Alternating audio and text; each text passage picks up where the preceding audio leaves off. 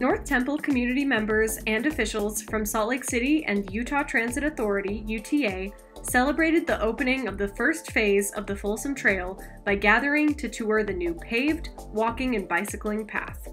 The mile-long east-west trail spans from 1000 West at Folsom Avenue, about 40 South, to the North Temple Bridge, Guadalupe Tracks, and Frontrunner Station. Salt Lake City Mayor Aaron Mendenhall, City Council members, UTA leadership, and community members applauded it as a vital connection, both between Salt Lake City's West Side and West Downtown neighborhoods, and to transit across the Wasatch Front. This is going to provide even more enjoyable open spaces, access to greenery and nature, and recreational amenities along this corridor that will serve all of our residents and visitors, and supporting the local businesses as well. To watch the full event, please visit our YouTube page.